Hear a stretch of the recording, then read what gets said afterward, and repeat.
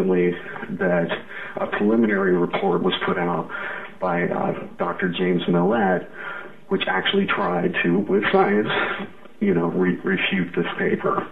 And his conclusion, opposed to theirs, is that the material is simply paint, just paint chips. And this is where the debate comes in. And this is what makes it's so interesting, the new video that's out, which can be viewed at the debunker site. It's 911debunkers.blogspot.com. Mark Basile is a chemical engineer. He's worked in the industry for more than 25 years. He can be seen in the new film by architects and engineers for 911 Truth, 911 Explosive Evidence. And what he's done in these videos, he shows an ignition of one of the red-gray chips. It ignites, it flashes. And he shows this compared to two just paints from his house, first of all, just a blue paint chip and a red paint chip, just to show that they, first of all, they don't flash, they don't act anywhere near the same, and they don't, most importantly, they don't create molten iron spears after the ignition. And I'll touch on that just a bit more here in a second. The other paint chip that he shows is actually a known World Trade Center primer paint taken from a monument in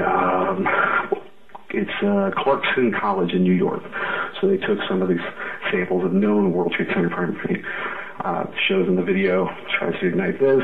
It doesn't flash in any way, it just turns black, no ignition, no molten iron spheres.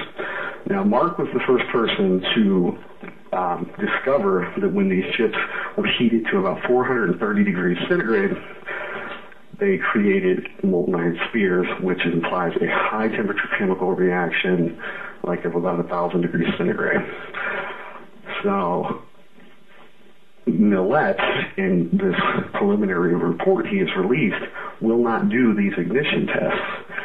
And I think that it's really telling that he won't, because if he is testing the same material, and there's a lot of evidence to show that he's not testing the same material, but if he was, we would easily see by him doing the similar video if he was testing the same material, because if it's the same, it will ignite in the same way.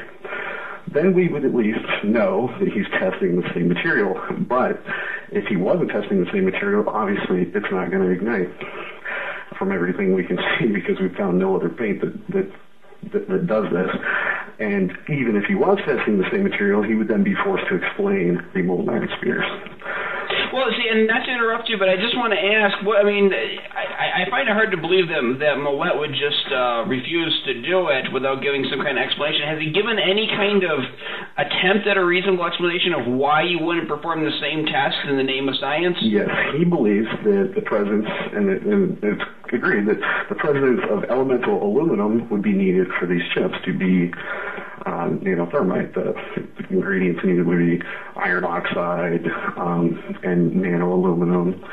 And so, the original paper by Jones and company here, etc., they to show that it wasn't an aluminosilicate, which is or kaolinite, which is a pigment used in paints. To show that it wasn't an aluminosilicate, they took the chips and they soaked them in a paint solvent called methylethyl ketone.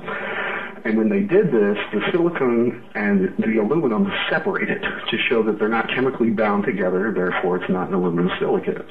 He did this same test and got completely different results, no separation. So what's that tell you?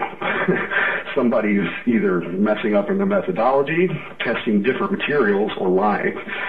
And that's the thing, there's a totally different result there. And he says because it didn't separate, there is no elemental aluminum, therefore it's not thermite, and he doesn't need to do the ignition test.